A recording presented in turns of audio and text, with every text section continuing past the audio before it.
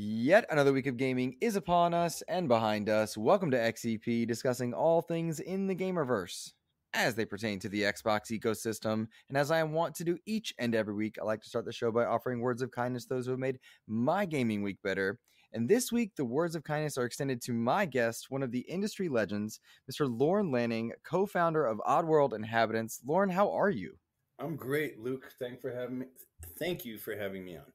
I'm ecstatic to have you on. It is a listener requested interview, which makes me that much more excited because I was familiar with you from a number of different projects throughout the gaming industry. And gamers may know you from tentpole titles way back in the PlayStation 1 and PC era through to the Xbox launch title of Munch's Odyssey. And most recently with Oddworld Soulstorm. There are any number of places that people might be familiar with you, but I don't know where to start. I do want to tell listeners that we're not going into everything, and you must check out this incredible 3-hour interview with Lorne from Ars Technica that was just super insightful onto your career. Lorne, how do you prepare for a 3-hour interview? I have to know that. I don't.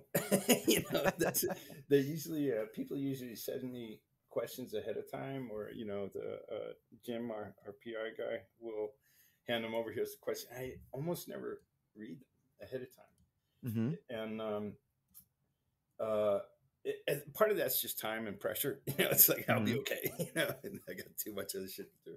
But the other part is there's something about spontaneity and just the reflection of thought as you realize it.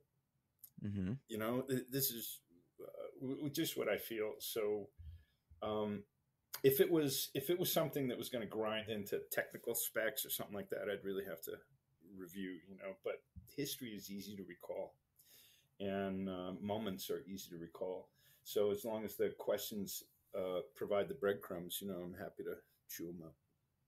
Well, breadcrumbs galore, and goodness gracious, looking back, it was just wild to try and track, when you do your research.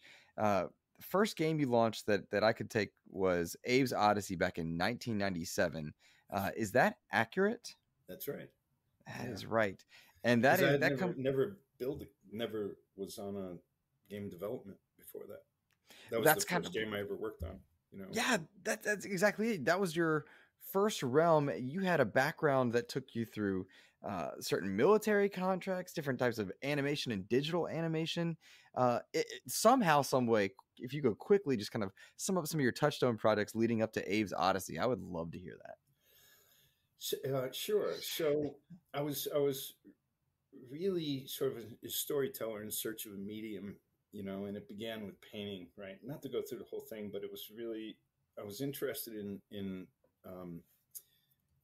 incapable photorealism, meaning things that didn't exist, but when you looked at them, you thought they did, that type. And this was in the 80s. So as technology started progressing, the idea of creating became more than just a camera or pencils and paints, but it became computer graphics. And all of a sudden, it was equally terrifying as it was exciting. And people had been trying to convince me of computers earlier, but it was really seeing that they could reduce scope and reduce effort, reduce time to do things, and most importantly, allow a lot more iterations to get something good. We're in the old mediums, Canvas or something, you can only mess with it so far, and then you ruin the piece. There's no undo. And so into projects, that led me to Hollywood from New York. And arriving in Hollywood, I just got there at this terrible time when all the three of the biggest computer graphics companies in the day in North America were all acquired in kind of a funny Canadian go public story, but it ultimately wound up tanking them all. They all went out of business at the same time, and that was like right a month before I arrived in Hollywood to jump into the business. So it was like, oh my God. And so I went back to school, and that's what led me to aerospace. And I didn't expect this, but I learned something very valuable there. I mean, first of all, I never expected to be getting a call from someone from aerospace, but people didn't know the software of 3D animation, software.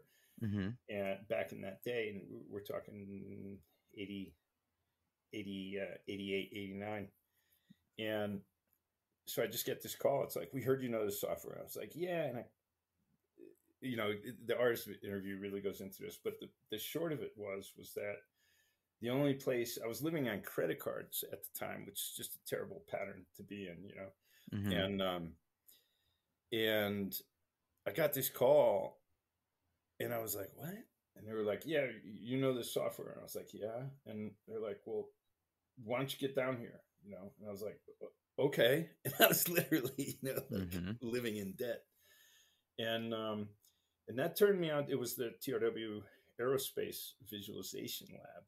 And what they were doing was they were visualizing military space weapon projects that were going on under President Mm-hmm. Reagan. And I never thought I'd be doing something like that. But but it was basically how pretty can you make this look? I was Right. still just learning the software. And I was like, anything that I had an opportunity to use at that time was extremely expensive machines. They were like 80 grand for the SGI and another 80 grand for the Wavefront software that was running on it, all Unix based. So it was not easy access at that time. And so anything I could do on the machine, I just wanted to look as great as possible. And so then it became like satellites and other brilliant pebbles and particle weapons and shit like that. And I was like, oh, we can make this look cool, or we can, whatever. And without going into my sort of philosophical struggles, with just the idea of doing things like that. But Mm-hmm. that's a granularity we don't need to go into now. But what it taught me was that you could visualization was extremely powerful, because what we were doing in the aerospace was we were basically making what I called commercials for 5 people, or commercials for 5 generals. And if they understood what it was, then the company TRW might get a literally $1 billion contract or more to build this stuff. And so visualization became a very important thing in technology, because it was allowing really hard concepts to become visible, and not just with paintings and diagrams and storyboards, or a narrator speaking over technical documents. It was like, you got to see how it worked. You got to see it. And that I was just looking at aerospace to build a reel, to get a good reel going, because Rhythm and Hughes wouldn't hire me. They were the only company at the time that I was really interested in working with. And I thought they were working on the cool projects and stuff, and they had fallen out from Digital Productions and Robert Abel and Associates and Omnibus. For anyone, old timers in the industry will remember all those names. But in learning how you could use imagery to sell bigger projects, and as really this like thirsty wannabe storyteller, I think a lot of that desire was just shaped by life experiences, and then understanding the potential role of the artist, in the modern world and throughout history. Like, where's the real value of what the artist brings? And so I was like, I want to tell stories, and I'm learning about how you can sell bigger projects, and how, a 3-minute video could be worth $1 billion if you had the means to execute on it, Mm-hmm. the promise of what you were selling. And so when I got to Rhythm and Hughes, I always thought, finally, the aerospace work got me a good enough reel, video reel of my work to finally get me a job at Rhythm and Hughes. And they had turned me down like 3 times already. And that's just I came out of Manhattan, and people were really, really competitive, and you'd get advice from people, particularly if you were young, up and coming illustrator or something. They'd be like, you keep calling, right? You keep Mm-hmm. calling. They turn you down. That's okay. You keep calling. Like, you don't give up. Mm-hmm. So Rhythm and Hughes is like, I think I got 3 meetings, but probably did like 12 calls before, I finally got in the door. And it was because of the aerospace work. Now I got to jump on to instantly film work for theme parks, and film and a lot of commercials. Back in that day, it was like logos for Olympics, for news channels. That was a big part of where the business was at. Pixar hadn't released Toy Story yet, so no one had yet proven a real 90-minute blockbuster motion picture, like Mm-hmm. a tentpole event that was all CG. And this is at a time when Disney animators were going up on stage at conferences saying computer animation will never, Mm-hmm. turn left and express itself like a character, in animation does. And I was actually studying animation at Cal Arts when I came to California. I was doing that while I was working. And so I was just having a whole different picture. I was like, no way, man. Animation is going to be everything in the future. And I already had sort of a glimpse of how animation can co-create the future with visualization. And so at that time at Rhythm and Hughes, I started working on, real entertainment projects, larger teams, and learning a lot about teamwork, which really I didn't have much experience in before. Even at TRW, it was just a lab of kind of 5 radical guys. They all went on to amazing careers. Mm-hmm. But at the time, it wasn't like you had, really, it's just as long as you weren't a jerk, that was one thing. But you weren't involved with 200-person teams on a single project, Mm-hmm. And so I really then at Rhythm and Hughes started getting serious doses of a lot of things. And one of them was ethical management. And I just have the highest in hindsight. And even at the time, I was like, these people are just amazingly transparent and honest, and they're really just ultra passionate craftspeople at the craft of engineering, computer graphics, Mm-hmm. and the artistry.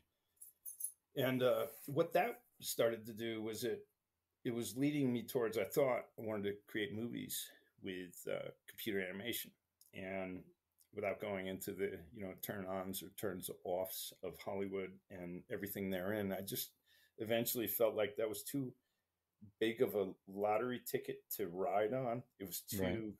It was too easy to fail. It was too easy to not succeed. It's kind of like saying I want to be an astronaut.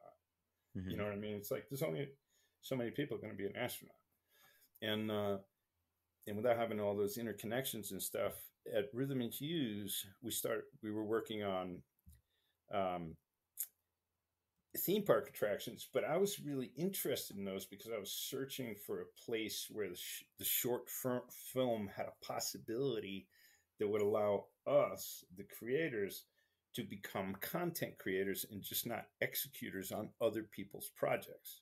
Mm-hmm. And so, kind of like, that might not make a lot of sense for everyone, but think of it this way: like ILM was never really a content creator. They were a service to LucasArts and other film companies that would go to them for the service of visual effects. But if you were a visual effects supervisor, anyone in that, or in the hierarchy of things beneath that tree, in an effects company, you weren't taken seriously as a content creator, as an IP creator. Mm-hmm. And I started learning that by trying to pitch projects in Hollywood and stuff like that. You'd be in, big shots, executive offices, film studios, stuff, and say, we got this thing. And they're like, well, but you guys haven't done any content creation. You didn't Mm-hmm. design the IP. And we were doing, really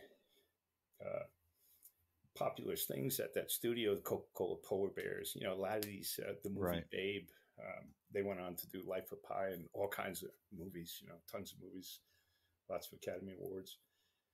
But what I was starting to realize was that well, let me say this first. Aerospace showed me that the wall was going to come down in Russia, and all of these aerospace technology firms were going to be trying to salvage their businesses by moving them into the entertainment space.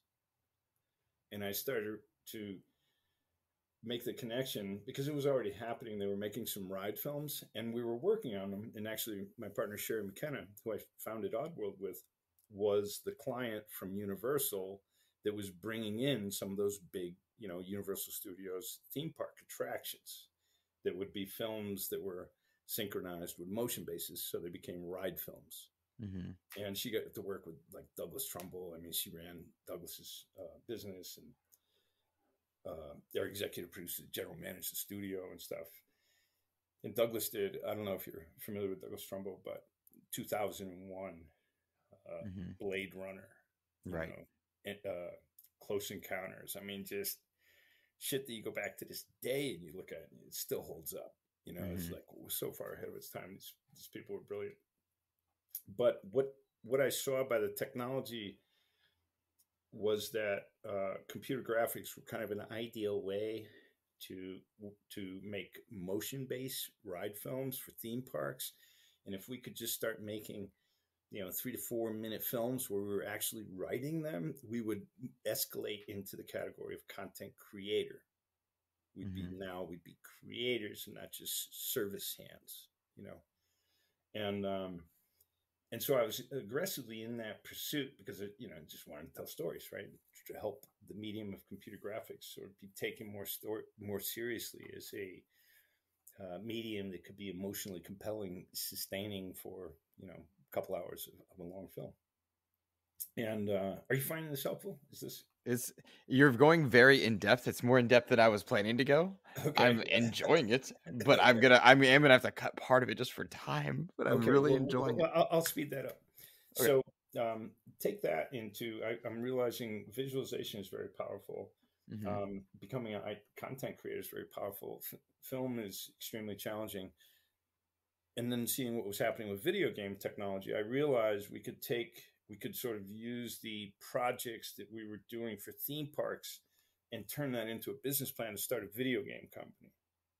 And actually tried to do that, with Rhythm and Hughes, I think, but they were just very entrenched, in lots of people and lots of business and television and film, and so I felt like the best way to do it was Mm-hmm. just to start from scratch, so that from the DNA up, you could start a game company. And at the time, I was writing all these different stories that were turning into just sort of a library of assets, of story pieces, Mm-hmm. shots, moments, character quirks, just all these different ideas, taking notes and compounding them. And eventually, that started shaping into this property that became Oddworld. And after 5 years at Rhythm and Hughes, I convinced Sherry McKenna, and Ars Technica really goes into detail on this stuff, but I convinced her to start Oddworld, and that we could do these games, and that the power of the hardware was just getting to the place where we could deliver this sort of higher fidelity rendering, because we wouldn't be doing real-time 3D, which we didn't bother telling the investors and stuff at the time, because I knew everyone wanted to see real-time 3D. But because we understood 3D so well at that time, I knew it was all going to look the same. Well, okay, so let me pause you there. Yeah. Oddworld and Abe, they're tentpole titles and images in the people's mind from all the way back to PlayStation and Xbox. They're critically acclaimed commercial successes, and you're just getting up to that. But when you look now back at that legacy, is it surreal to think about where you were then as far as having to pitch your own company to make 3D images and take it into the next realm as PlayStation 3DO were coming about? Is it surreal to look back at that legacy? In some ways, but in ways that might not be expected. Like, it was easier to get money then. Like it was, and as industries mature, it gets harder to get money. How so? Is this the idea of the smart money and dumb money? Yeah. So, Okay. and also opportunity for an industry, and the Mm-hmm. big shift that PlayStation was bringing, kind of 3DO promised it and PlayStation delivered it, really, Mm-hmm. right? Was CD-ROM, which meant no longer, 256K of, Mm-hmm. or 256. Yeah, a lot of times it was like 256K of memory, or really tiny amounts of memory that cartridge games were using. And I was just blown away at what people were able to do with that Mm-hmm. within such a tiny amount of memory, turning into really long experiences. Like Mm-hmm. look at Mario or something. Hundreds of hours people would spend, and but it was all coming off a disc with really limited memory. And so that chemistry just fascinated me. And so at the time, video games, the one thing that the industry knew was that it was all going to go 3D, and games were going to get a lot more expensive, and teams were going to get a lot bigger. And it was going to, as people would talk about it in a day, evolve out of the garage. Mm-hmm. And it was already past that point, but people would still sort of talk about it in that context. Like EA was already huge, and big companies existed, but it was still like small teams. $1 million titles were really rare, and so we went out and we said, well, let's what do we think it would take? How smart do we think we could be, and how much do we think we could do it for? And we came off with a figure of like, for $3.5 million, we think we can deliver a game. Mm-hmm. And it, because we had the 3D experience and we had experience in managing large teams, and Sherry was actually legendary in computer graphics in Hollywood before when I was nobody. I mean, totally Mm-hmm. nobody. And so the credibility of, I was bringing the creative and Sherry was bringing the producing, and it was all this history of winning awards and, highest quality graphics. I think Sherry McKenna had the most Clio awards of anyone in the world, personally, Wow. which was, the best in annual television commercials. And so Sherry just had this incredible legacy, and I was just looked like, maybe a new young guy on fire that just was really passionate about making the shit and had done some pretty good stuff. Sorry about that. And in that chemistry, money was coming at us because there wasn't a lot of people in the film business that really cared about making games, and it was Mm-hmm. hard to try and recruit from the film business for people to make games, because if you were an animator or a really hardcore modeler or a scene lighter or a compositor, probably a lot of the reason you were doing it was because you just loved the cool, high resolution graphics and doing things people hadn't done before. And it was a Mm-hmm. kind of exciting time for that. And they were like, video games? I'd be like, yeah, it's going to be huge, man. They're trying to sell them. And certain people were like, yeah, no, I like making, high res stuff.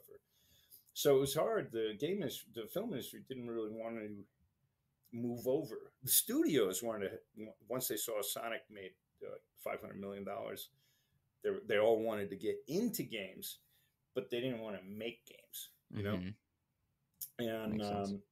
and a lot of the graphics people were, you know, I was a visual effects supervisor by the time I left, so I kind of escalated through the career ladder in the visual effects industry kind of fast. And I think a lot of that had to do with being a painter first, because Mm-hmm. lighting had a lot to do with 3D graphics. And but as all of that was coming together, there was not many people with our kind of resume, skill set, reels of demonstration, putting out high quality work done by large teams, done for millions of dollars. And so it wasn't that. It's always a difficult process closing a deal, but it wasn't that hard getting the money. Mm-hmm. And that's what we would say: dumb money versus smart money. The smart money was the game publishers, but they weren't quite sure exactly what they should do. The dumb money was the new investors that were buying into the whole Sillywood story at the time, which is where Silicon Valley was going to team up with Hollywood and start streaming movies and making games together and sharing film assets from the backlots and the sets. Most of that didn't happen, right? It took a lot longer for it to actually Mm-hmm. happen, but that excitement was right there, what we'll call the dumb money, which doesn't mean they were, it just meant they were dumb to the specific things. Sure. I've had pitched at times with really big investors, like famous guys, and they go, I'm the dumbest guy in the room. I don't understand what you're saying, so I can't qualify it. Mm-hmm. I don't know how to judge it, and that was always interesting learns as well, where you have these like brilliant people telling you they're the dumbest guy in the room, you know. And I was like, okay, so it's a lot of finesse to get with the whole climb up that ladder, but that money was there at the time. It was easier to secure, but it's more difficult to manage, Mm-hmm. So few good things come without friction. And so that launched Oddworld, and we moved out of LA up onto the Central Coast of California to join another company that was owned by the same investor that was backing us. And ultimately, together, we were able to get Abe out the door, the first one in '97. So that was the first one in '97. You followed it up a year later, No Pressure, Oh my uh, God! Yes. which is wild when you think about the turnaround time there. Uh, Yeah. those were tentpole PlayStation titles, and then all of a sudden you're a launch title on the new rival on the block with the first Xbox. Why the transition? Is that an awkward transition? Can you tell me about the decision to make the switch, and did Well, anything not go well there? a lot of things didn't go well.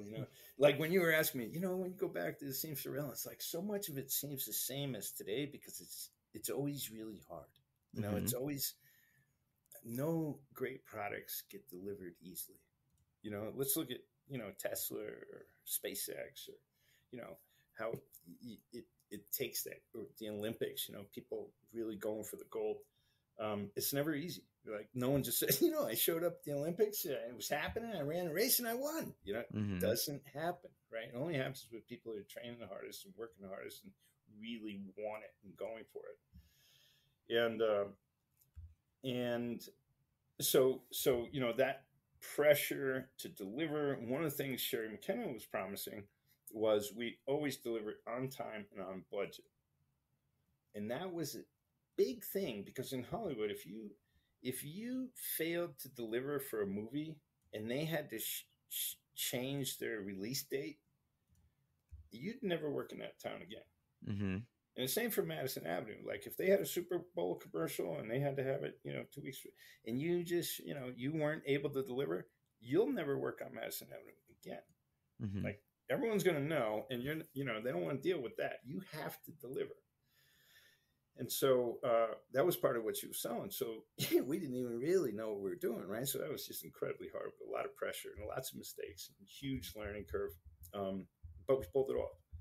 And then the second one just compounded that because for various reasons, but it was an incredibly short deadline. And I thought the success of the first game of Abe's Odyssey was going to give us a little more cushion, a little more buffer. What I failed to see, to forecast, was that the exact opposite was going to happen. You're now 50% owned by a public company. That public company has annual, quarterly margins it needs to make, profits it needs to make. Mm-hmm. And we were in a window where some of the biggest titles that were due under the publisher at the time was GT Interactive were slipping the Christmas date.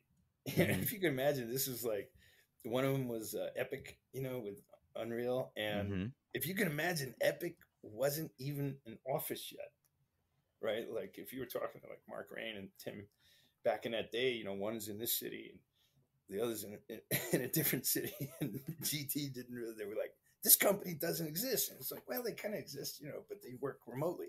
It was Right. truly a virtual company, way ahead of its time. But we were all struggling to get shit done, and it just so happened that some of the biggest titles slipped for Christmas, but we delivered. Mm-hmm. And then we had, pretty, we got a home run at Christmas, but the way the board of the publisher looked at it was, what was your biggest performers this Christmas, and who can we rely on next Christmas? Mm-hmm. I didn't see that coming at all. Like I thought if we made a game and we had success, we would be afforded a little more confidence and leeway to now build a better game next, like really a better game. And actually, Exodus was a better game. It was. Mm-hmm. I think the crowd, there's been lots of polls and stuff, but it seems like that was one of the favorites. Mm-hmm. But because of that pressure was now, put to us of like, you can do it, just deliver the next game in a quintology. And I was thinking more of Soulstorm's story rather than Abe's Exodus story. And so if you think of it reverse like that, you go, I need this is a 3-year production that we're going to enter into. And it was like, yeah, you can get it done by Christmas, whatever you need. Mm-hmm. Right. So you're in that spot. It's like, it's going to cost a lot more. We got to hire a lot of people. No problem. Go for Mm-hmm. it. It was like, oh shit.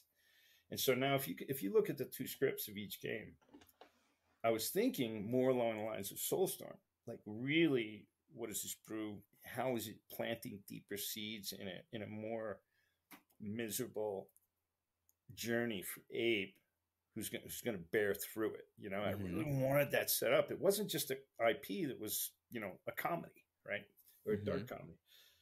And so now we only had 9 months, and we had killed ourselves to deliver Abe's Odyssey. I mean, man, we all worked so hard, which was very common in game development, but we just worked so hard. So we were ready for a break, and it didn't come. In fact, now it was the sprint of your life.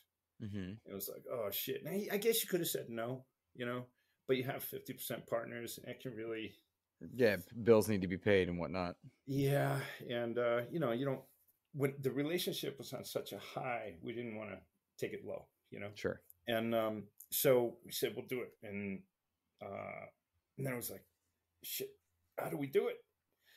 And so we were taking the fundamentals of like the brew and the addiction and the this and just tried to manage. And a couple guys that were really at the helm of that was Chris Ohm, who had joined us, and he was previously a founder of Malibu Comics, Mm-hmm. and pretty amazing sort of business and talent, like writer creator talent. And another guy, Paul O'Connor, were really close in the sort of conception of like, what do we do for the story now that we got to deliver it, in 9 months, and how do we make the game better? Because we all hated the engine we were on. And so the idea was we were going to build a new engine so our life would be better. But not only did we not get to build a new engine so our life would be better, we had to use the same shitty engine. And it was, there's lots of reasons engines are shitty, right? I'm not saying whoever wrote it was shitty. It was just Mm-hmm. engines have always been an Achilles heel. And the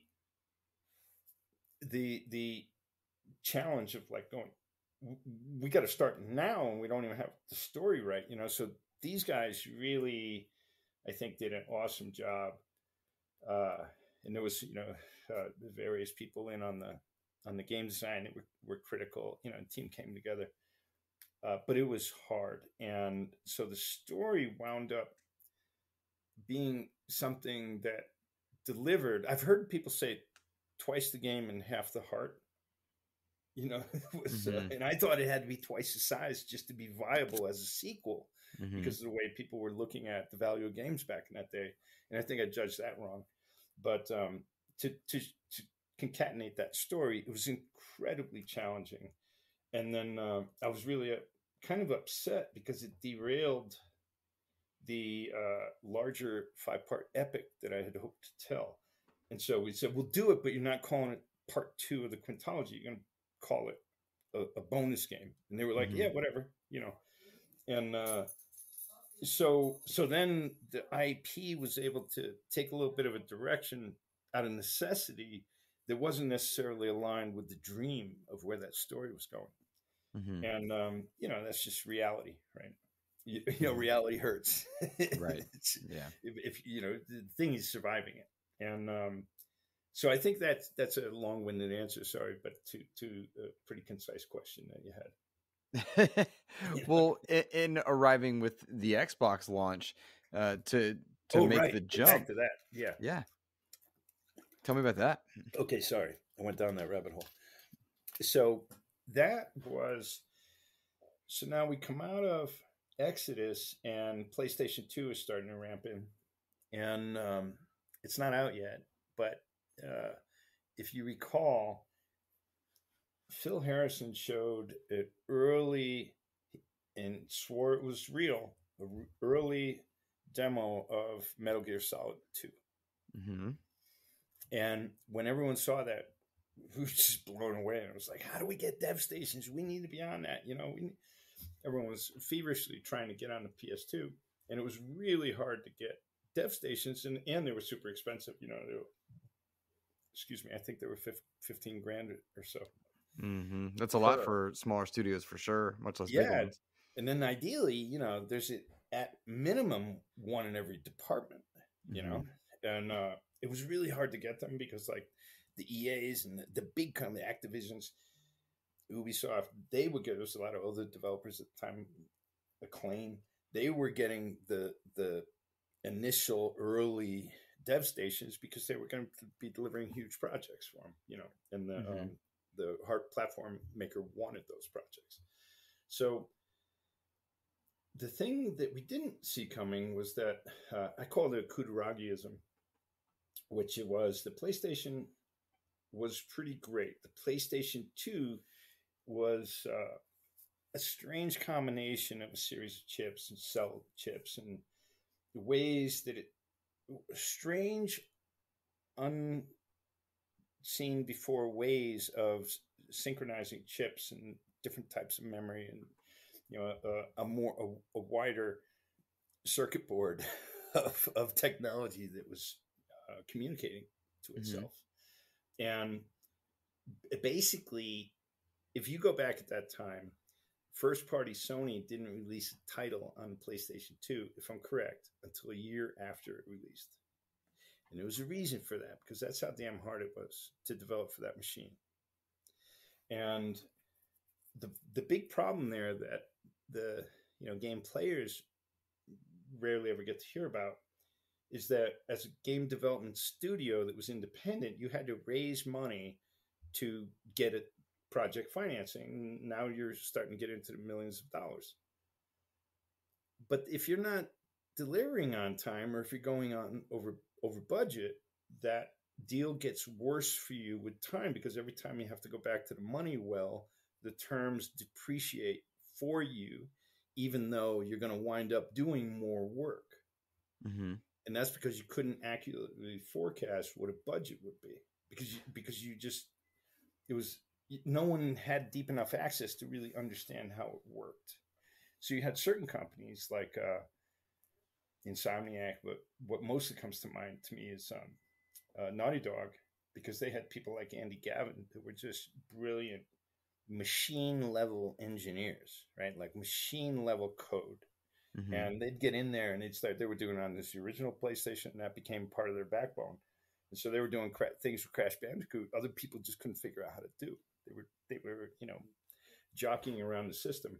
And they were also very close with Sony. So, they got a little more access. And for us, it was very difficult. For many developers, it was very difficult. We were getting in trouble and we thought we were going to go out because we couldn't estimate and we couldn't get our hands around how much the title would actually cost.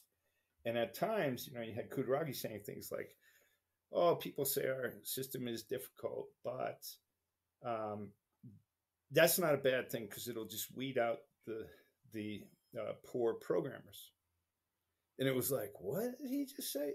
So it was kind of offensive Hmm. because it wasn't just saying, "Hey, it's a new generation of hardware. We've evolved into new technology, and there's a bit of a hard curve here that we all need to really embrace." Hmm. And so it made it way more expensive. And as a leap from that, the Xbox started to emerge, and they were really seizing the opportunity to answer a problem that the industry was having, which was how difficult the development environment was and how much it was escalating the costs of projects. And so Microsoft and Seamus Blackley and Kevin Bacchus and the rest of the guys up there were saying, "Look, why don't we just?" I guess it was Seamus came up with it. Why don't we just create our own machine? Why Hmm. don't we take on Sony? And this became like a big thing. And when the development community was hearing that Microsoft might be building a really solid developer friendly console. Now, at the time, Microsoft had a brand problem in the entertainment space. So there was a lot of skepticism, right? They're like, they make Windows, they don't make movies, they don't make great games. Well, they had a game division that was making great games run by Ed Freeze, Mm-hmm. and they were doing like simulator games, and there's a number of great games came out of there. But the point was the larger entity of Microsoft taking over and coming out with a console. Does that mean it's going to be like a DOS system? Mm-hmm. So there was a lot of skepticism, and Microsoft had a lot of brand perception to battle ahead of them, but they knew it, and that was, you were like, well, whoa, you want to do what, and how are you looking at it? And it was Mm-hmm. an incredibly huge opportunity to keep your studio alive. I mean, that's Mm-hmm. actually true. And so we were like, we got to get on the Xbox because we don't know how long this takes to deliver on the PS2, and if you don't know how the machine really works, how do you really design for it in a way that's going to make the machine shine? So these problems were compounding. Microsoft comes along with a solution, and it's being built by people that had built games, and Ed Freeze had a lot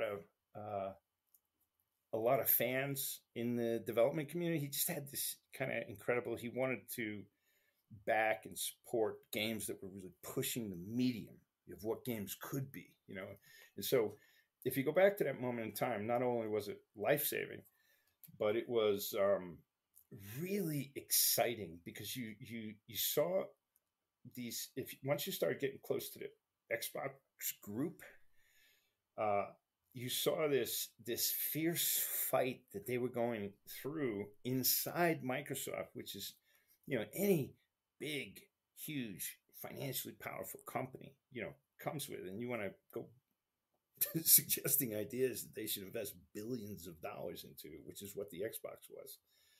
That you're going to be challenged. They're going to run you through the ringer just to make sure you're going to pull it off. And so that just meant there was this team of excitement that was kind of like people were migrating from the rest of Microsoft and trying to get into the Xbox group. And oddly enough, you had more of a startup vibe happening with this camp, but that camp of people had direct access to Bill Gates and Steve Ballmer. And so, you know, you were building games, and now you're actually 6 degrees separation and less, 2 degrees of separation from the richest people in the world. Mm-hmm. And that was really sort of changing the stakes, and it was really exciting. People were super passionate, and they were fighting for it, and they delivered. And so that was how we got onto the Xbox without going through the dramas of the publisher acquisitions that were happening, on our home front. Um, it was really kind of a lifesaver for us because of that budget challenge that we were having, which made me a little obnoxiously critical of PS2 at the time. But when you're losing the fight, you lose your cool too. So that's how it was at that time. It's funny you mentioned acquisitions. You had to contend with that then, the PS2 era, after making two hit games and then launching into the Xbox One's launch. And that's a big deal there as well. Uh, you mentioned the acquisition elements. It seems to me that acquisitions are coming up more and more of late over the last few years. And it's, you can't, scroll your Twitter timeline without seeing the word acquisition. Does industry consolidation give you pause in any way, or and how do you view that, kind of given the flux that your studios have gone through? I think that anytime you're down to two or three companies that control an industry, it's a little stifling, right? It's Mm-hmm. kind of like you have a duopoly or something, or a triopoly, uh, and the industry at that time was two things: it was console games or PC games. That was it. There was no cell phones, games back then. No free to play, no social games, social networks weren't even invented yet. And that so today, what constitutes the game industry is, I don't even know how to get my arms around it, quite frankly. Mm-hmm. There's I can't tell you how many times I was surprised to just bump into another mobile company that would be in San Francisco, and it would have 600 employees, and I never even heard of it. But it was a games company, you know, before that, back in the PlayStation 1 era, you pretty much knew who everyone developing uh, that was putting out good stuff, who they were in the world. The last time I was at E3 in recent history, I think there was 700 mobile games releasing per day on the planet. Per Wow. day. So, we think we see a lot of games. You're not seeing anything compared to what's releasing, like what's really out there. And then what happened with social? Each time there was like this, it seemed like people that were struggling in the industry, groups that were struggling in the industry, would seize a new opportunity kind of out of necessity, like they needed to. And then, so that in the early days of mobile, the AAA developers just weren't interested in it. But the people that did seize it became, some of them became enormous, like enormous. And the same thing happened with social games. When they started, the entrenched publishers, the entrenched developers, they didn't really want to build for it. They were building, AAA stuff. But people that were struggling outside of that, for whatever reasons, it doesn't mean they weren't doing good work. But there's a lot of moving parts, a lot of things that can go wrong for a company. They would seize it, and then you have like Mark Pincus with Zynga, right? It's like the guy is refinancing a home and just places it all on red and hits. Becomes a multi-billionaire. Um, you know, just because he realized how Facebook could distribute games, they just had to be different types of games and monetized in a different way. So today, now we have everything's being gamified. Every piece of exercising equipment seems to be coming with Bluetooth or internet connection, Wi-Fi that is running competitions. Again, if you're on your bicycle, you could be racing people around the world on your exercise equipment, right? That's gaming. Yep. Combine that with the health aspects. You may have seen Deepwell DTX emerging. Medicinal gaming is now emerging. There was announcements that's Mike Wilson and from the game industry, starting up with the medical industry. It's like gaming therapy. Yeah. Okay. Gotcha. Gaming as medicinal therapy. And this is going to be a huge space, gaming as medicinal therapy, because it's already doing it. See, this is what's so weird. Yeah, go ahead. Well, no, I'm thinking about the way the Wii and the Kinect kind of made their way into non-hardcore gamer homes. Mm-hmm. And it seems to me that, Deepwell DTX and this video game therapeutic aspect, that is kind of the next stage of that. People finding a market and wanting to enter it, and they don't need to be the major player, because the name Xbox, PlayStation, Nintendo, that could be sending some people off of it. So if you've got your treadmill and it's gamified, if you've got therapy methods and it's gamified, that could be more enticing to the non-gamer. Does that make sense? Does that track? Sure. And what's happening is it absolutely makes sense. So if you look at like Benny Terry's our partner, and he produced the Soulstorm, and we've been working together for a while. But Benny's he was an Olympian bicyclist, and when a lot of his game ideas, they're coming out of what he gets on all the rewards to keep on pushing you to work harder in your workout, right? And he's like, nah, it needs to be another stimulus hit, because I don't think I'm going to get up that hill unless I know I can get another achievement, So the churn of gaming got interpreted by the fitness industry to become more gamified, and it realized people could get healthier, just from that dopamine hit of feeling like you're part of a community, you're excelling in that community, or you're supported by that community, but really you're just practicing on your rowing machine or your bike. There's something to that. And when it comes to, just to touch on the therapeutic value of gaming, Oddworld had a surprising number, and a lot of companies have experienced this, but a surprising number of players that claim that they didn't do terrible things to themselves, or suicides, or because of the games. And some of these stories went on to national news, for Oddworld. and you look at it and you go, let me just give you a really grim statistic. One that's not talked about is England did a study over COVID, and the suicide rate amongst youth was 5 times higher throughout lockdown. Mm. But what was also higher throughout lockdown was gaming. Right, gaming exploded with COVID lockdown. So there'd be a correlation, but perhaps not a causation? The opposite, which is how many people didn't do that because they still had social connection in a team, in a squad, in a clan. They still were connecting, they were still strategizing, they were still using their mind and socially interacting when a lot of people were denied that. Interesting. And so how many lives were saved because of gaming?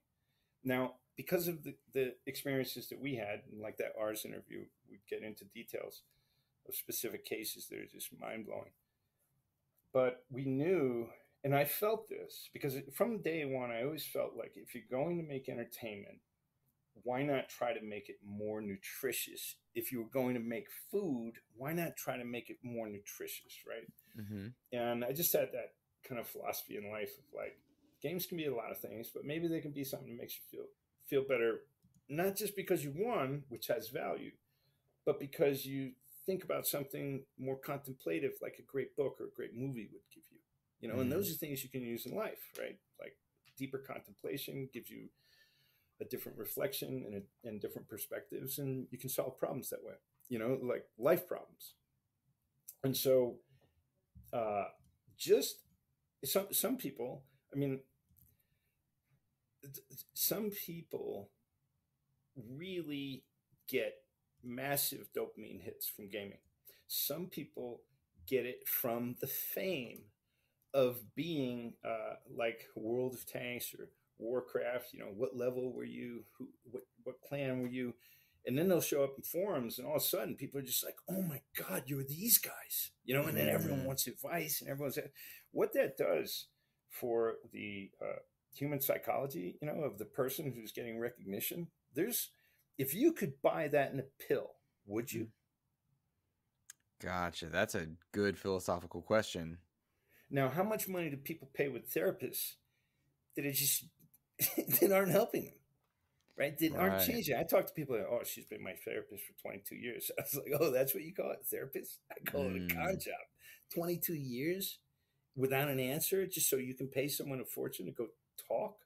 Mm-hmm. Like, really? Is that, you know, what's really going on there? And I don't mean to dog, you know, psychology. That's not my angle at all. I'm just saying, like, if you could get, how did you feel when you won that game, or how does the gamer feel? And this is one of the reasons we wanted infinite lives. How does the gamer feel if it was hard as hell, but and they so wanted to see that next part of the story, and they hate you, the designer, for making it that way. But Mm-hmm. when they get it, how happy are they? Yeah, it's that risk reward, but also the feeling of elation when you succeed. I think you've seen a lot of those conversations around the Soulsborne games and recently Elden Ring, and Totally. that successful moment of I accomplished this, I conquered that. If you could buy it in a pill, would you buy it? I think that's drugs, isn't it? In a lot of ways. In a lot of ways, right? So if we go, um, you know, without getting into the nuances of what type of drugs and stuff, but we say, let's just take aspirin, right? Do you feel better that you had an aspirin because you had a headache? I think usually you just feel like, oh, I don't have the headache, and that's the benefit. It's not like a Exactly. kicking You're you not too even high. getting an elation, right? I don't know of any over-the-counter drugs that will give you an elation. Mm-hmm. You know, the ones I know are all illegal, right? Mm-hmm. Right. But and I'm not encouraging that. I'm just saying. So if you think about it that way, you go, wait a minute, what do therapists get paid for? What do you know, to help people see a better way, that they can reflect differently on themselves, and hopefully it gives them more tools to manage the complexities of life and challenges of life, right? And hopefully they're happier. And so you go, are games doing that already? And then we say, you know, maybe some like here was a correlation, because I went to Washington couple times. There was really interesting people there. The Federation of American Scientists, which was formed out of the Manhattan Project, scientists that were concerned about nuclear regulation and how nuclear waste was being stored. You know, really interesting people, that smart people that wanted good causes. So a lot of it was the scientists in Washington that were at the time. You know, some of those people were advisors to the Clinton campaign in the White House. You know, as technology advisors, Right. and they really wanted to see, like, they believed that games could make better education, and we know it could. But then you have, do people really want people to be better educated? Like, these are things that you kind of have to see how some decisions are made and analyze it for a while. You'd be like, no, not necessarily. For just to point something out, there's no public schools in the United States that teach personal finance management. Don't I know it? Right? And why? Because poorer people are easier to control. People in debt are easier to control, without jumping off the population control, which is one of my favorite subjects to research through history. Um, Without jumping off that ledge, it's just true, right? So the church would promote have your babies because they knew that people with families had more responsibilities and they were less likely to be planning devious stuff against the state. You know, communists understood it really well, right? So my point is that games started giving people connection that they weren't getting. We were watching a lot of interesting phenomena. It was like, maybe someone has an unfortunate disfigurement for whatever reason, and that has seriously arrested development and social growth and outward expression. I mean, there's all kinds of things that happen when people don't fit into a society, or they feel like they're standing out in a way that, you know, doesn't make them feel good. We saw that some people that you would certainly, you know, would admit to being in that category were, because of online games, they were having deeper relationships with people than they had ever had before. We had people working at Oddworld that met on EverQuest and got married, you know? Mm-hmm. And would that ever have happened in real life? What happens when people build relationships before they see what the other person physically looks like? Right? Like, think That's about a these very, things. yeah, that's a very deep thought there. Yeah, you think about these things, you know, and the societal impact and how we behave as organisms. And um, we saw things you'd be like, you know, the skinniest guy wound up with the heaviest girl. You know, it was like, it just seemed like that wouldn't happen, but it totally did, and it was totally wonderful. And it was happening because games were allowing people to have a mask. And if you go back in human history, the mask is there's reasons for masks, and people let go of a certain piece of their uh, ego and facade when they have a mask, and they can do something that doesn't look like it's them. And that's kind of what the avatar is. You know, we get to you don't know who you're meeting in the game. You're seeing a Right. mask of someone behind it.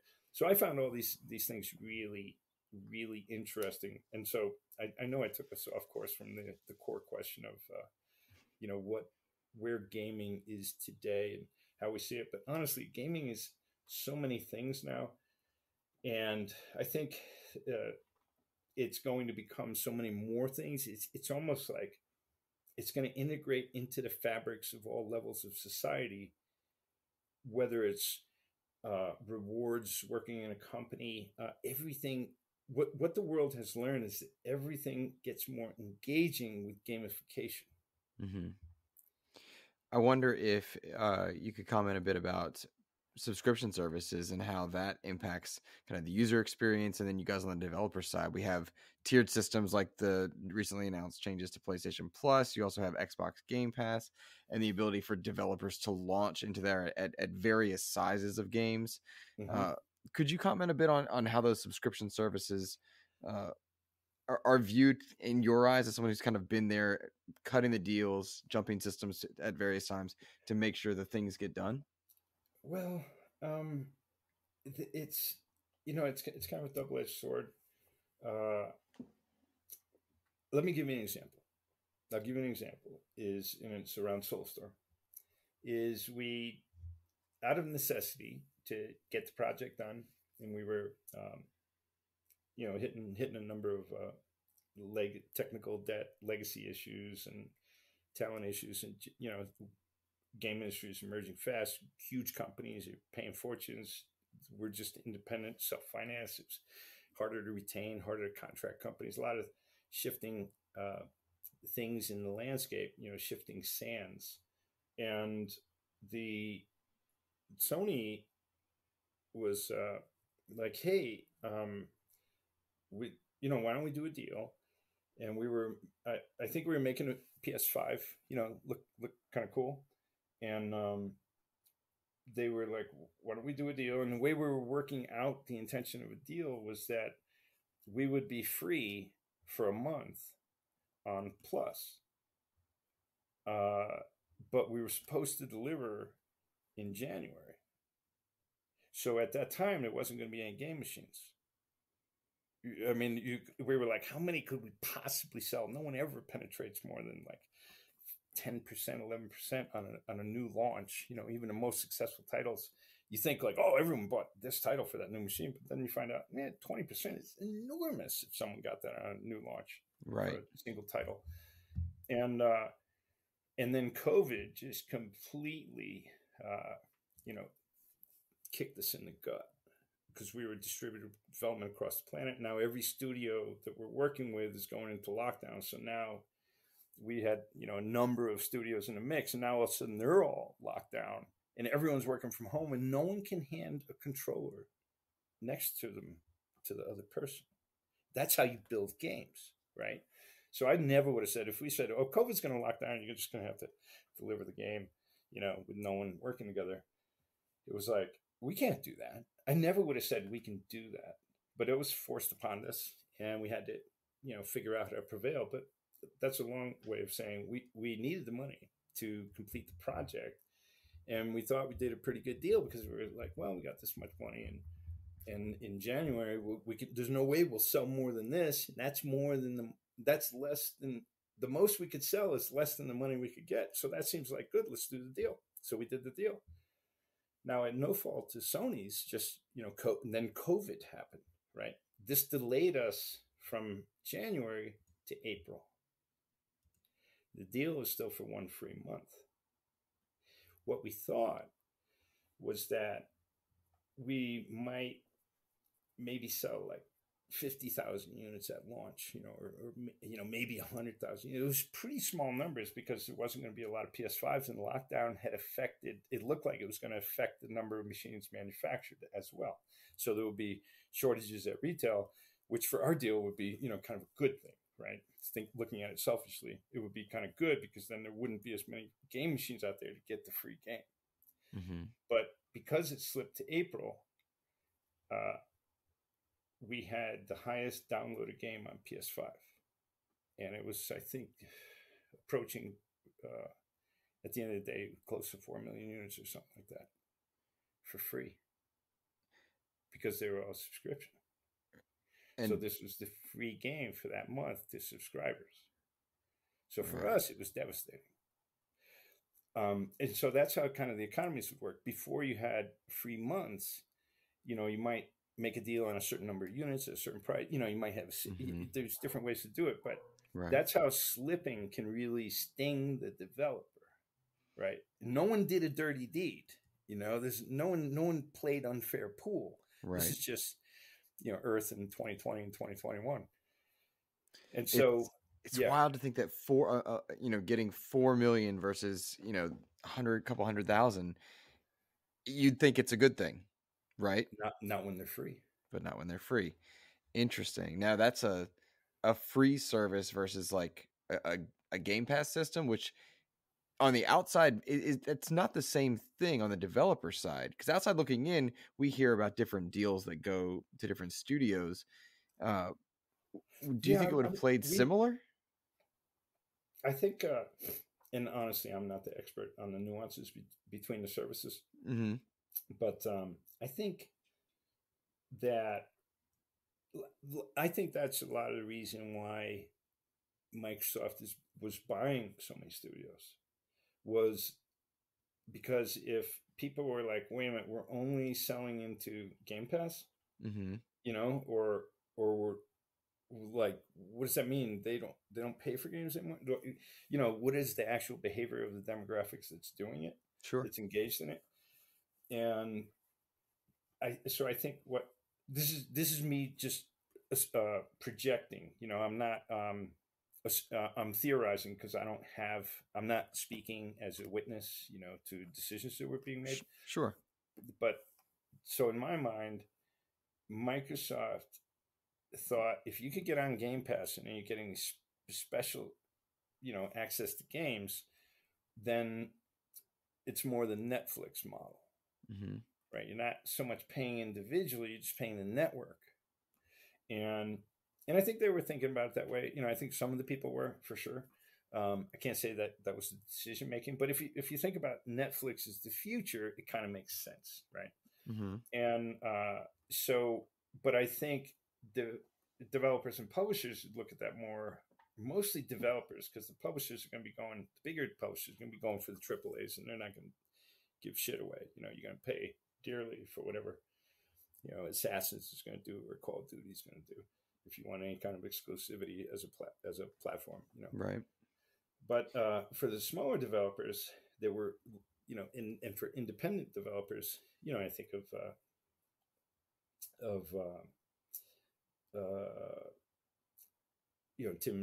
Tim Schafer's company, Double Sure. Fine, and others that were acquired in there, right? Similar caliber, like really good companies, but small, crowdfunding, things like this. Mm-hmm.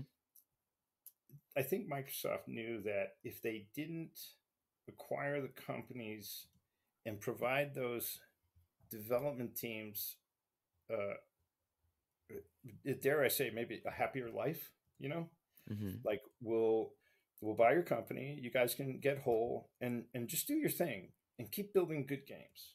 And I honestly think that's a big part of where Phil Spencer's coming from, and I think Phil Spencer and uh, Chris Charla, the roles that they played, I thought that was really interesting for Microsoft, because I think they were kind of perfect people for the roles, Mm-hmm. because they really had a lot of experience, and they were not executives that came from other industries and just got into games. They were always games, mostly, almost like hardcore.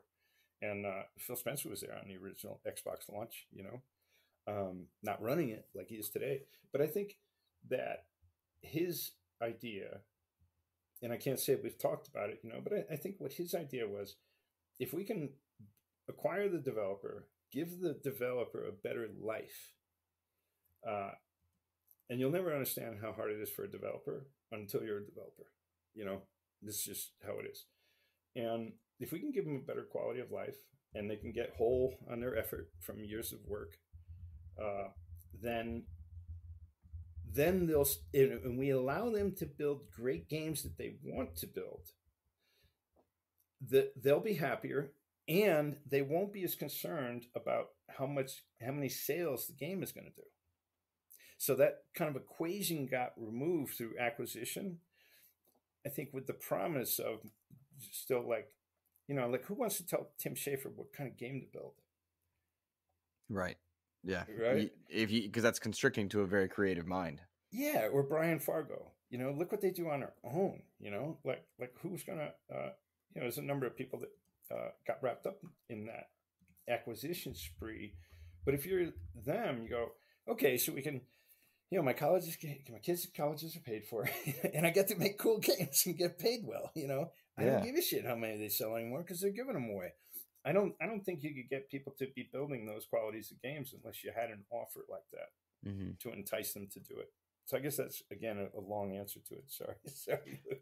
It's great. No, I'm enjoying the insight, and I think I'm gonna very bluntly say I'm gonna do a consolidated portion where I split some stuff, and then I'm gonna do the extended one as well, and send it to both, because it's just really cool stuff.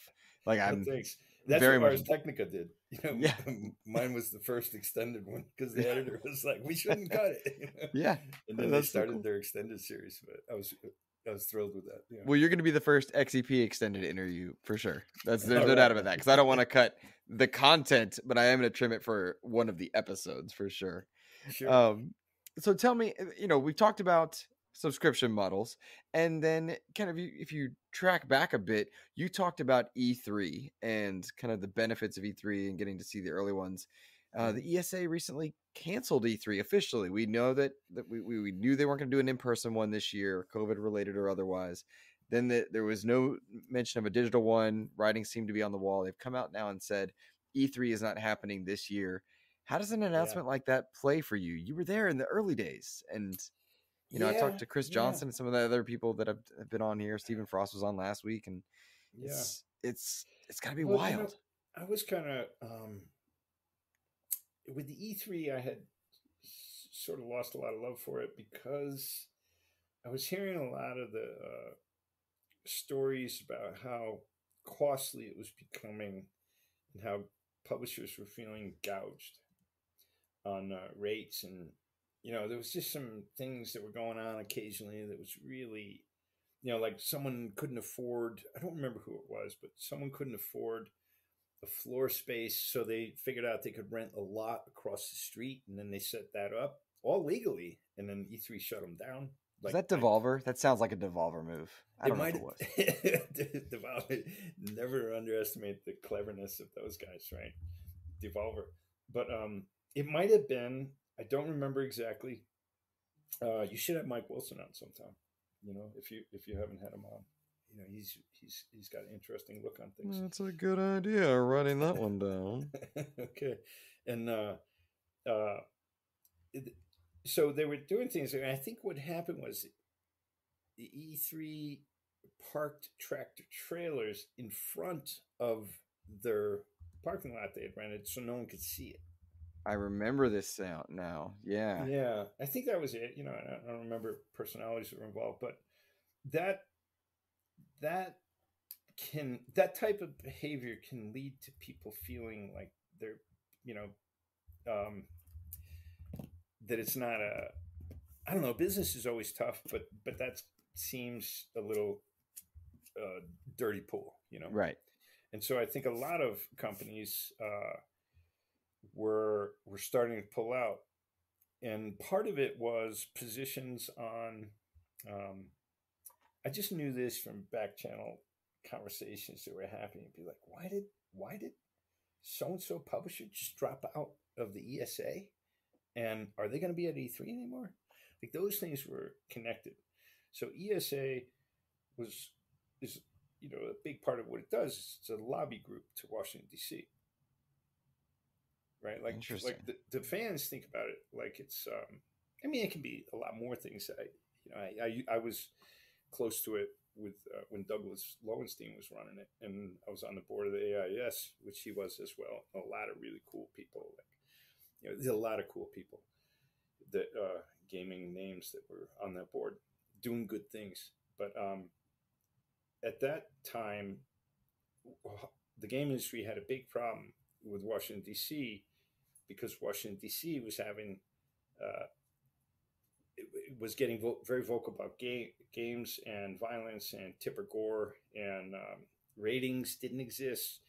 So the ESA figured out and hired Douglas Lowenstein to run it, that they needed a presence in Washington D.C.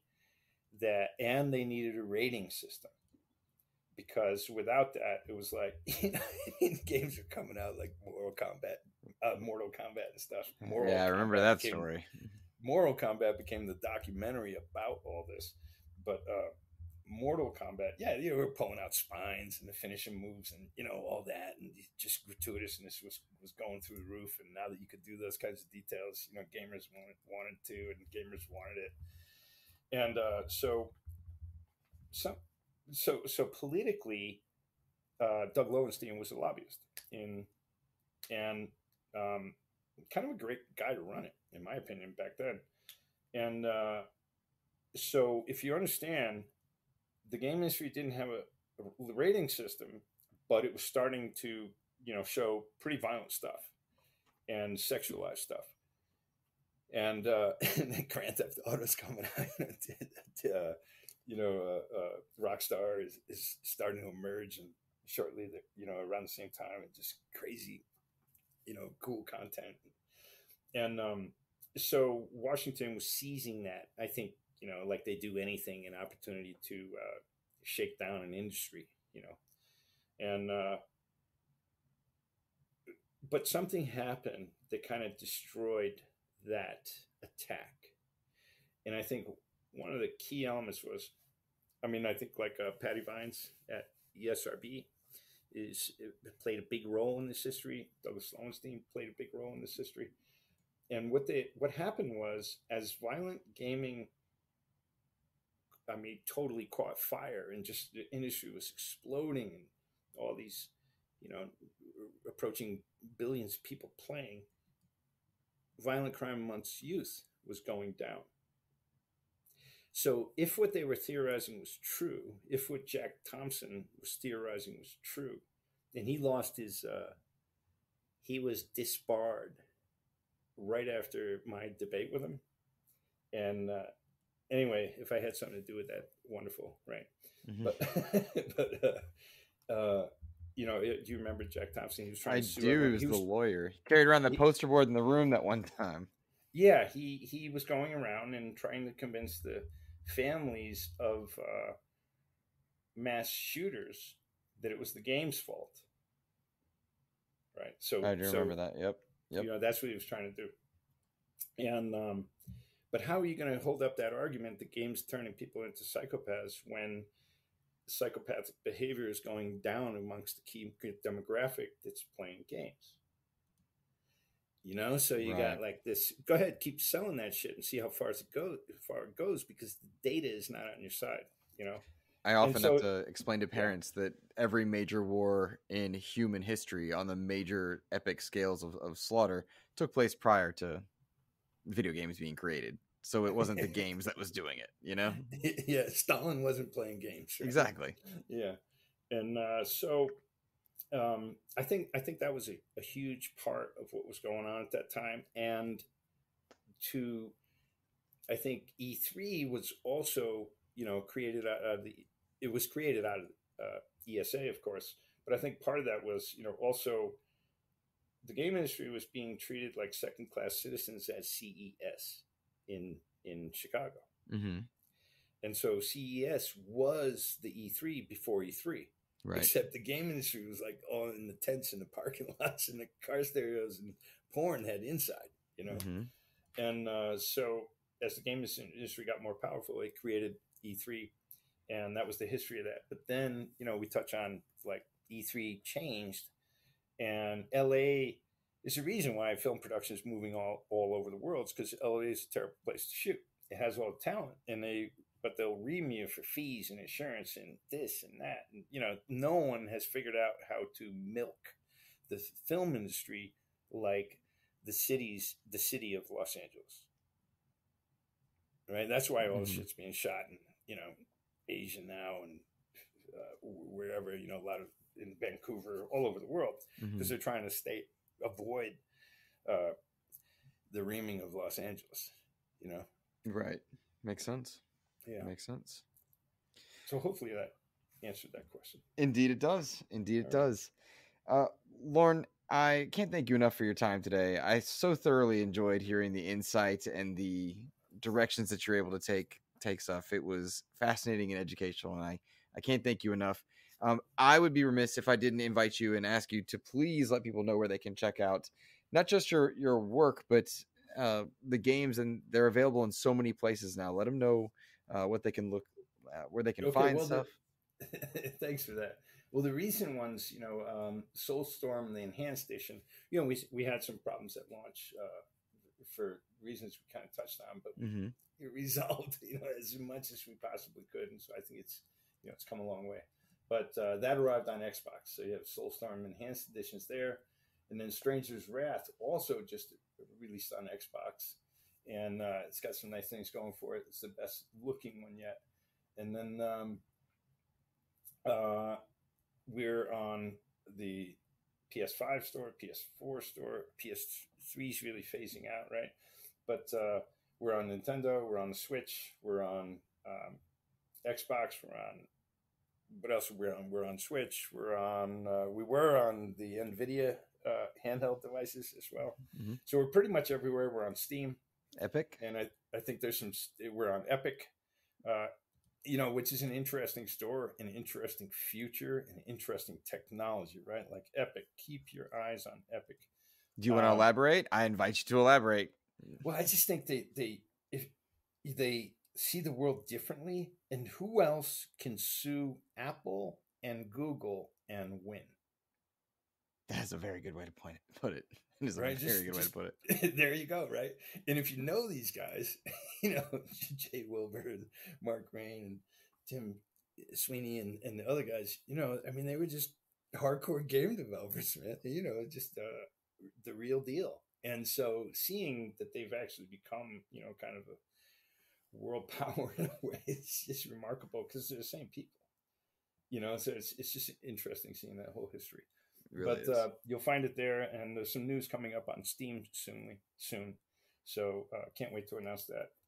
But and of course you can follow Oddworld Inc. on Twitter, or is it Oddworld Inhabitants? I don't know. It's Oddworld. Sorry, it's not right in front of me, and I'm rarely. It's always hotkeyed, right? I'm never having to type it in. Don't worry, it's Oddworld Inc. There's Lorne Lanning, my Twitter, and there's Oddworld Inc. Twitter. There's the Facebook group, Official Oddworld, which has a lot of great discussions and stuff. There's the Discord groups, which is Oddworld Discord, and I'm sure I'm missing something, but there's a lot of stuff out there on all the different platforms. Just go to the store, Google it, and search it. Sorry, see how that became a term? It did. Search. It did. Yeah, I'm as gullible as everyone else.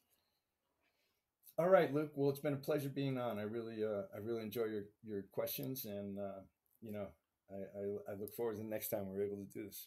Absolutely, I thoroughly enjoyed it as well, and I can't thank you enough for agreeing to it, saying yes, and giving me the chance to pick at your brain. It was an honor, and I appreciate it. All right.